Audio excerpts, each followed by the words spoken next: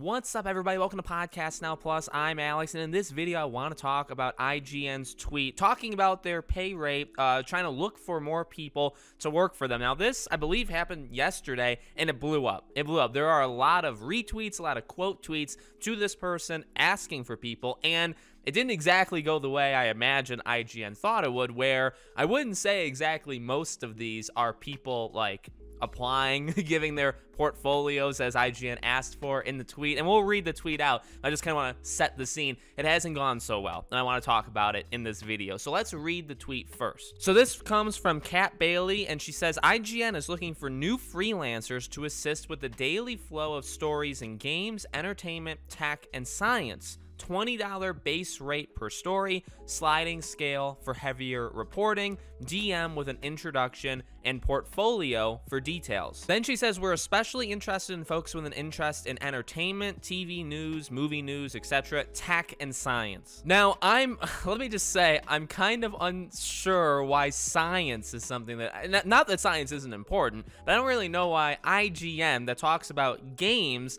is so focused on science. I think I've seen like stories of them talking about like black holes and stuff, so maybe they're looking for like more fun anomalies like in space and travel, like things that maybe interest younger minds. Maybe that's what they're going. I really think that's kind of like a reach, like they're trying to get into another space. On top of that, you know, it's very clear, by the way, let me just kind of throw this in there. IGN used to be like, not solely, even the time that I used to go on IGN about 10-12 years ago, it wasn't just about games, okay, but like gaming is the primary thing. It's the main thing. And it seems like now it's more like games are part of it, but then there's also a really good portion that are movies and TV shows and almost like pop culture like stuff. So it's not exactly like a 90-10. It's probably more like a maybe even like a 50-50 or like a 60-40, but with those 40% being all that other stuff. So just to kind of throw that in there, IGN isn't solely about games. Maybe it never was, but I think it used to be way, way more than it used to be now.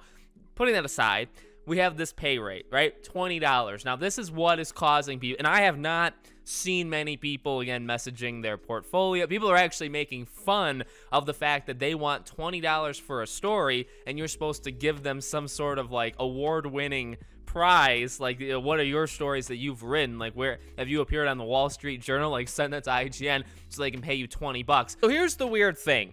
And I'm not saying $20 isn't low, because it absolutely is low. But what's funny, I think, is kind of the mentality of people with wanting to work at these places. And I think it comes off a lot worse because it's IGN, right? Here, like $20, when I make a video, most videos I make, my videos, specifically, I guess, on this channel, there's probably like 10 in the entire history of this second channel that's earned over $20 for the video. So I'm not saying that as in, oh, that's actually too high. It should be like $10 per video. But I think what's funny is because it is IGN and because you expect, like, they're the big dogs.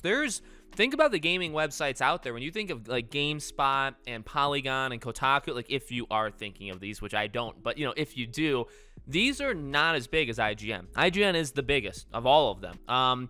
Maybe like somebody like Bloomberg pays Jason Schreier more than somebody at IGN pays their person, but in general, IGN is the top dog. So when you have the top dog offering $20 now, and I want to make it clear because she makes it clear, and you know, I want to just make sure, I guess, I'm reporting it accurately.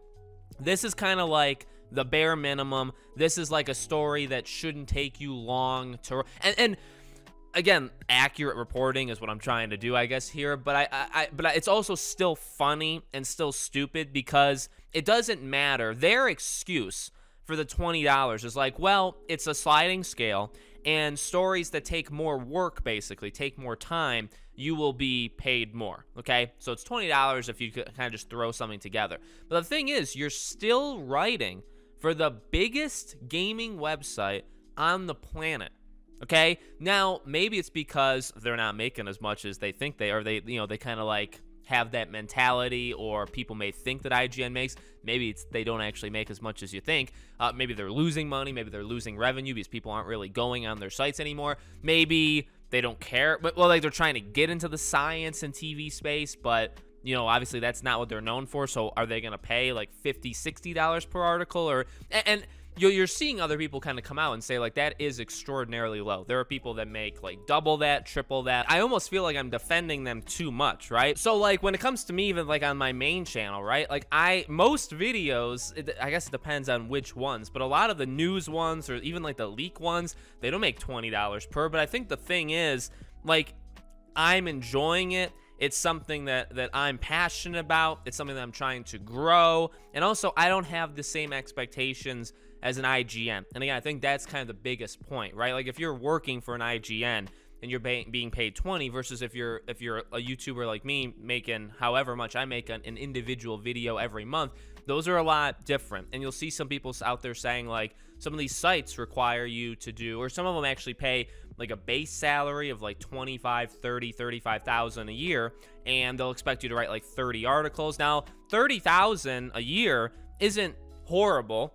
It's not amazing, but it's not horrible. And that kind of equates, if you're doing 30 articles a month, every month for an entire year, that equates to more like $80, $85 an article. So that's a lot better than what IGN basically is paying what you would imagine to be like a minimum wage for a gaming journalist site. I think it just kind of comes across as laughable because they are supposed to be the top dogs. You'd expect some I don't even know why they put the money in the tweet. That kind of like, it didn't come across wrong, but it's like, what were you trying to, like, you see $20 and you're like, oh, sweet. But here's the thing, like, when you write that, here's what I think IGN was trying to do. I know I'm jumping around a lot, and I'm really sorry. This entire yesterday and today, I haven't been, like, saying things exactly the way I wanted to say them. $20, and the way that they put it in the article, or the tweet, how I think they meant it, okay, is when you're a 20-something, like age, 20-something person, right? You're hanging out, whether you have a job, full-time, part-time, multiple jobs, you know, you're still living at home, like whatever the situation is, right? You know, you're out there and you see, oh, $20 an article, like easy. I'll just submit a quick article, get $20, move on with my, it kind of comes across in that way. But I think a lot of the people that IGN probably does want, or probably the people that really do want these jobs, will not settle for something that low. Does that make sense? So I think somebody, like, even, honestly, like, if I didn't hate them so much, or if I was a good writer, I don't even know if I'd be considered a good writer, probably not, but like $20, if it takes you 30 minutes to do the article, and you do it once every other day or something, you know, like, it's actually not that big of a deal. But how many people would actually do that? The answer is very, very little. And again, those people are probably not people that, you could argue, I'm not saying this is like for everybody, but you could maybe argue like maybe wouldn't take it as seriously, or at the very least, like maybe they wouldn't be people that stick around long term. I think the people that IGN more or less wants would be these freelancers that would constantly be coming back, right? And again, when you have people that do that, those are the people that would expect more money. So the money amount and the way that's worded and all that stuff, it comes across as insulting to the audience that you're most likely going to get that wants to apply. The audience that maybe it comes across as attractive to probably won't actually, like, it comes across as attractive, but they probably won't end up doing it. And again, the overall look that you've spun for yourself now is that you're cheap, is that you're the biggest site out there, but you pay horribly, at least to, I'm not saying in general, I'm sure the people, and I know this, right? Even you look at Colin Moriarty or Greg Miller, at the time that they worked there, they made, now California is also, you know, you got to make like $10,000 a month for an apartment. I'm just kidding. It's a slight exaggeration. It's a little bit different over there, right? Because of how expensive it is just day to day. But I know they made a lot of money, right? They definitely got paid very well for their respective positions. But something like this, again, you have that too. Maybe there's freelancers that are living in California that want a job at IGN, or they're using this as a stepping stone. And what, you have to write an article you have to write like an article an hour. So you probably have to write like 5 articles a day just to make a livable kind of, no, maybe this isn't supposed to be livable, stuff like that. There's a lot of different ways to look at it. Ultimately, it doesn't insult me at all because I don't care and I would never do it anyway. And I don't actually think they'd ever accept somebody like me in the first place, even though you would think a YouTuber maybe with some sort. But again, like, they're not even looking really, like, they say games. Games was the first thing of their criteria that you could write about.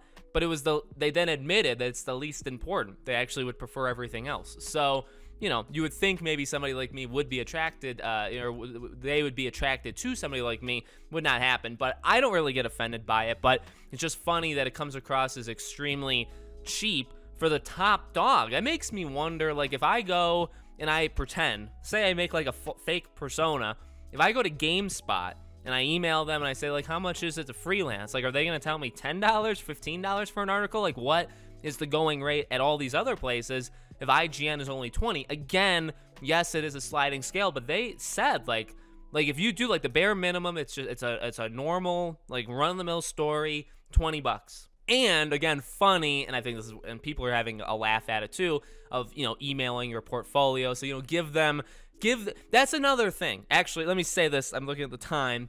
I'll end it here. When I was just saying about, you know, the people that they're looking to attract versus who maybe is going to do it. Again, like, the people that this attracts to would be somebody who's just looking for some quick money, you know, every couple days. Like, literally, they're going to put in the bare minimum. They're going to get that article out, whatever, right? The people that maybe would want to do it, but not for that money, are like the actual people. But the money obviously turns them off. And the tweet says, like, emailing. Now, I'm not saying you should be allowed to write for IGN without having some sort of background in any, you know what I mean? Like, I do think you probably should be interviewed or whatever. You should give some sort of thing, but just the way that they worded it is like, well, give us your 10 years of experience so we can pay you $20 an hour. You know what I mean? It comes across the wrong way, where it's like, well, we want these people with loads and loads of years of experience so we can pay you the bare minimum. And again, that's the wrong, those are the people that probably you do want and probably would want to work for an IGN at a really good amount of money, but that this money is not going to work for them. You know what I mean? So you're not going to get a portfolio of somebody, again, somebody like me, who maybe, let's just say, like, I want the $20 and I want it every other day. I don't have a portfolio, you know what I mean? And or you could say, or somebody else has not a great portfolio, but at least they have a portfolio, right? It just comes across the wrong way. I'm having a good laugh at it. Anytime you can laugh at IGN is a good day, in my opinion. Let me know what you guys think in the comments. Make sure you're all subscribed, bell icon turned on so you know when these videos go up, and I hope to see you all on the next video.